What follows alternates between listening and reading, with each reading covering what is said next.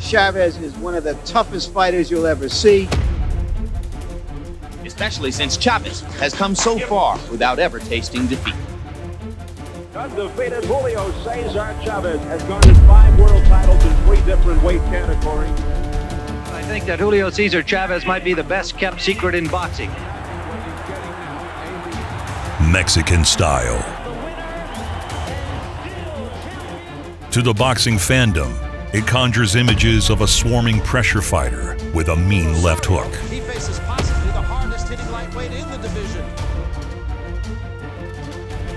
It wasn't always this way. With Mexico producing brilliant fighters of many styles. Hard right hand off a 1-2 by Morales. De La Hoya can finish. There's the second knockdown. The world has only one man to thank for this massive shift in perception. Julio Cesar Chavez grew up in a family of 11 in an abandoned rail car. At age 16, he leaves home, a pair of gloves, and a rail ticket to Tijuana. With a dream to give his mother a house and a work ethic that would change the way the world saw Mexican boxing. Chavez fought at a frenetic pace, both in the ring and in terms of his career.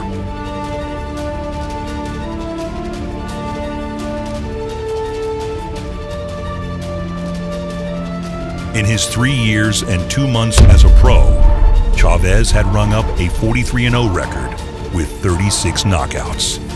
He fought and won by knockout every single month. It was fight or go hungry. Julio Cesar Chavez's incredible ring record has secured his place in boxing history.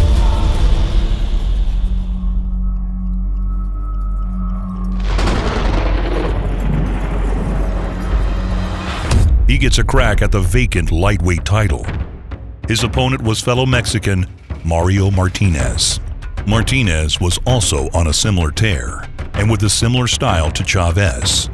The Mexican fanbase knew a great fight was in the making. The fight was held in the Olympic Auditorium in LA. It may have gone off 3 days early, but it was the finest fireworks display Mexico could produce for Independence Day. They stuck to each other like cold rice. It's unlikely, Don. I just don't wait. Yeah, hit Nazi hard. Seems to me Martinez is landing more blows. Chavez delivers a clinic of infighting.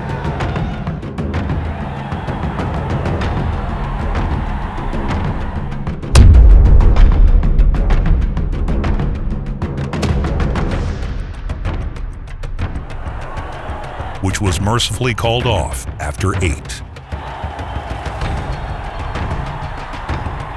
World Boxing Council Super Featherweight Champion of the World, Julio Cesar Chavez. There was a palpable buzz around Chavez, who soon made his debut on American television against the respected Black Mamba from Michigan, Roger Mayweather. Floyd's uncle and future trainer was a renowned puncher with a lethal right hand.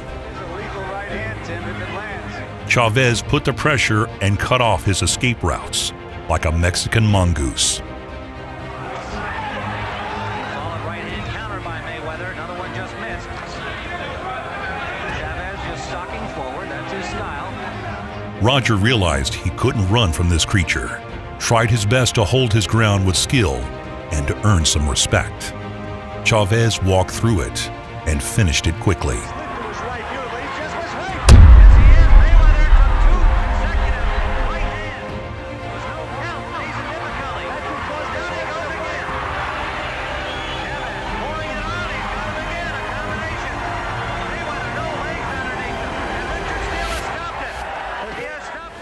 The two would meet a second time. Both would land their best shots once again. Roger found that there was nothing he could do to discourage the stoic Mexican swarmer. And Mayweather suddenly is not fighting back anymore. It's very rare the kind of willpower you see in Chavez combined with his skills. Chavez finished him in 10. Cesar Chavez.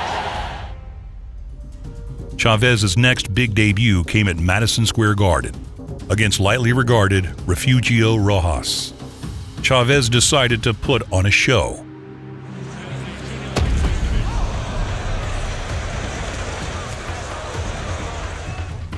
It was a vulgar display of technical skill.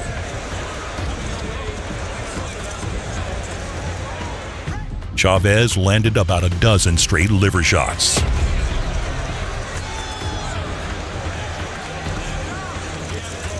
But Rojas was as brave a man as I have ever seen. Brave and durable, however, can be mutually exclusive.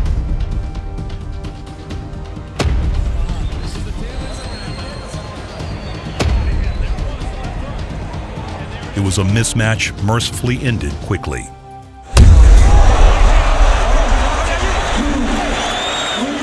Julio Cesar Chavez.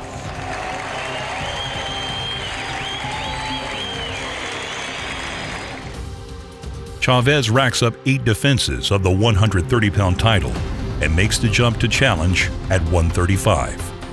He took on Puerto Rican puncher Edwin Rosario. Rosario thought he could stand and trade with Chavez. He banked on body weight and a big punch to overwhelm him.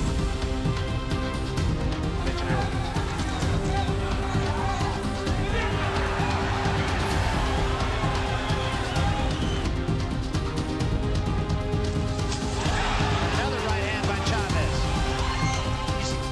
Chavez delivered a clinic of cold, calculated inside fighting.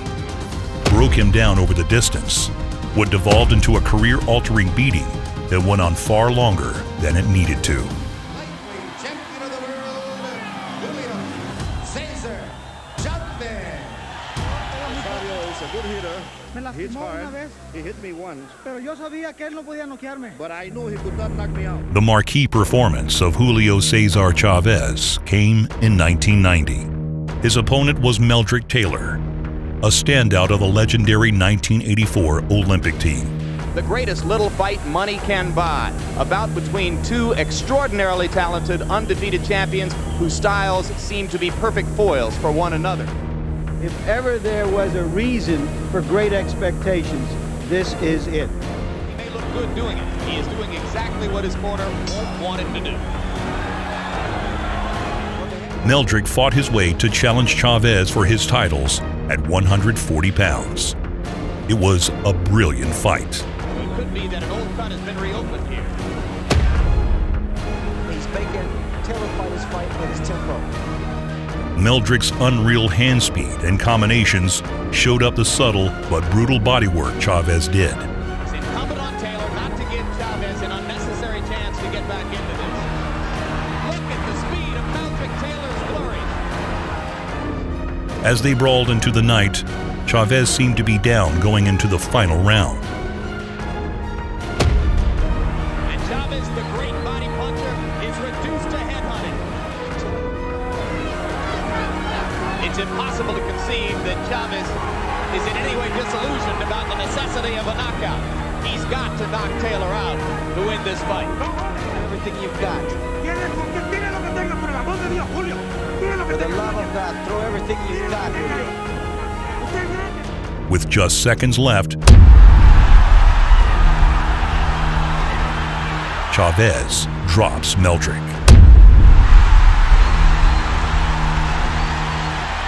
With 2 seconds left on the clock, Chavez snatches victory from the jaws of defeat with the controversial KO. Meldrick protested and called for a rematch. The damage Chavez did in the first fight would change Taylor as a fighter forever afterward. This is one of the most unusual calls by a referee in the whole history of the sport. Cesar Chavez. This led to a clash with another proud Puerto Rican. 140-pound champion Hector Macho Camacho was known for his showy speed and southpaw skills. Chavez turned in a master class of ring cutting. Yeah, he is holding on. He's holding on inside very, very tight. straight right hand that Chavez is throwing is going to be key, and that left hook to the body. Camacho's fast feet couldn't carry him fast enough. As the fight wore on, Chavez's body attack and suffocating pressure wore Camacho down. He is in a survival mode. Yeah, what we're looking at is the beginning of the end. Missed there by Chavez. Camacho trying just to get anything going, but he has no strength left. Those blasts to the arms have taken a punch. Oh, it's about over. Right cut over the right arm of Chavez. He's working on it. Here goes Chavez working on the body of Camacho. Lunging forward. Camacho barely made the bell and lost a landslide on all 3 cards. Still champion, el gran campeón mexicano y mundial, Julio Cesar Chavez. Did you think he was going to be this tough? I thought he was going to fight a tougher fight, but he did a lot of punches, he stood on me. I couldn't just keep him up. I kept him up, but he fought. What can I say? First time I fought a guy with that much courage that stood on me. Then for some reason, Greg Haugen decided to try and talk smack to Chavez. Called his opposition a bunch of cab drivers from Tijuana. I see it as, 60 of the guys he fought were just Tijuana cab drivers that my mother could have knocked out. And, but the other 20 guys or 22 guys are good fighters. So, I'm not taking him light, but I'm not taking him as he's unbeatable either with 82-0. Chavez threatened to rip his head off. Knocking Haugen out isn't good enough. He wants to punish him. He wants to give him the worst time of his life and beat the out of him. In front of 130,000 fans in Mexico City, it almost came to that. The pride and nationalism of Mexico overflowing as 130,000 pour out their hearts. Gran campeón mexicano, Julio Cesar Chavez.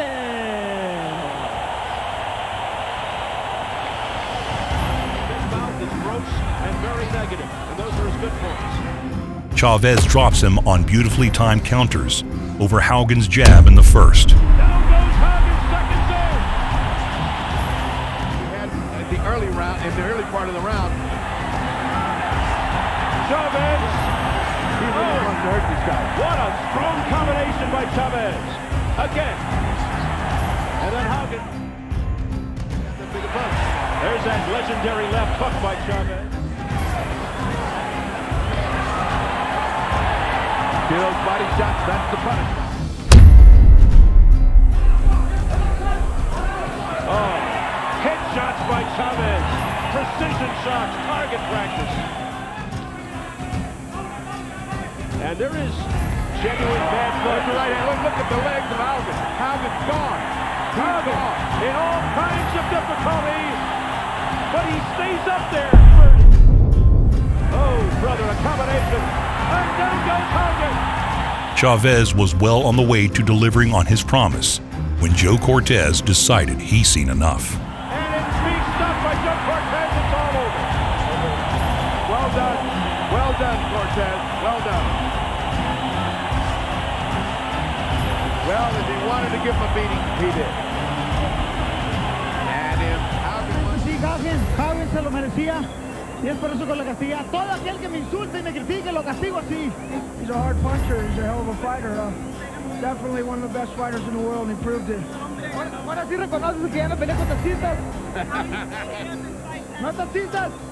Well, they must have been tough taxi drivers.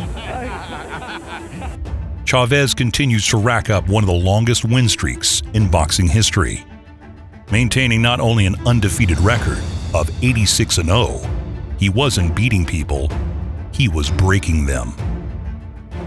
He proved he could punch against Terrence Ali, breaking down another 140-pounder with his usual stoic swagger. And the chance of Chavez from this crowd here at Thomas. Chavez rocked him twice in the first round, With the right hand that staggered Ali. and it was all downhill from there. Buffalo Martin said, okay, stop fooling around. Get this guy out now. Oh, another great right hand by Chavez. Less than 30 seconds remaining, round 5. Look out, Ali's off balance, and Chavez Chavez trying to take advantage. What a turnaround after Ali. Julio Cesar Chavez. It seemed that by 1994, Father Time seemed to finally be catching up with the Mexican warrior. Chavez would be on the wrong end of a controversial draw with Pernell Whitaker before finally suffering his first loss to Frankie Randall after 90 fights.